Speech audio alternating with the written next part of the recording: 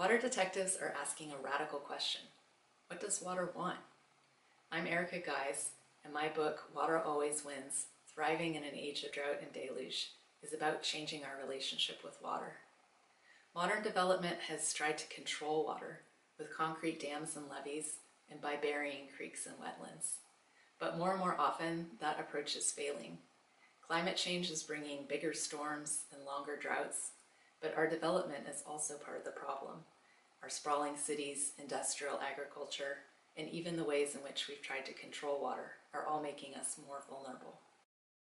Because sooner or later, water always wins.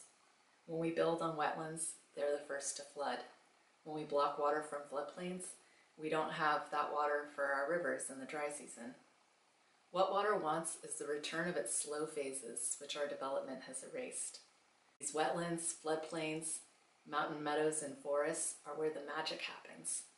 Water moves underground, preventing flooding, keeping it for later, and feeding myriad life systems, as well as storing carbon dioxide.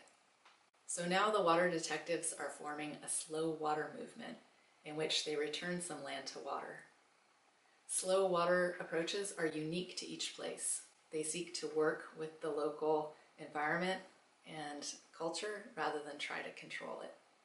Slow water is also in the spirit of many indigenous traditions that treat water with respect.